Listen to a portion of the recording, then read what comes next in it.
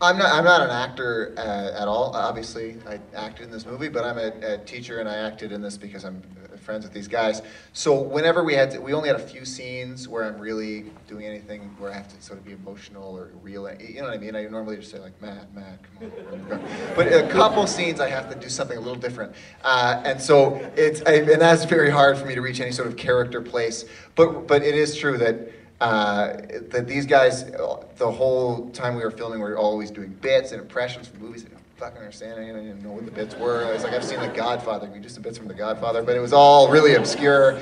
And so, but it really is true that everything I'm yelling at him on the cliff, I'm aware that I'm acting it in the movie. But like I'm saying, you're always acting. You're always doing these bits. It's who were you performing for? I don't think this is funny. And that sounds like a joke answer, but it is true that it was a chance. Yes, it's close to home. That's the answer to the question. It's very close to home. That was far enough along that he hated me at that point. And at the very end, when he's screaming at me like, "You're a loser, I hate you, and I'm not going to be your friend anymore," I didn't talk to him after that for like a couple weeks. Anyway, yes, so to answer your question, yes.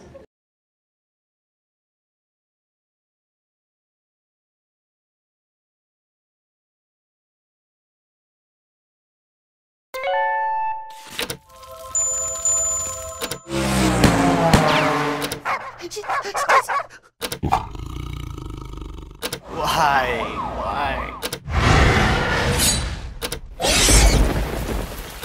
Hola, señorita. With over 70 plus different film festivals, you're bound to find something you like. Visit TorontoFilmFestivals.com. Have you seen the ticket?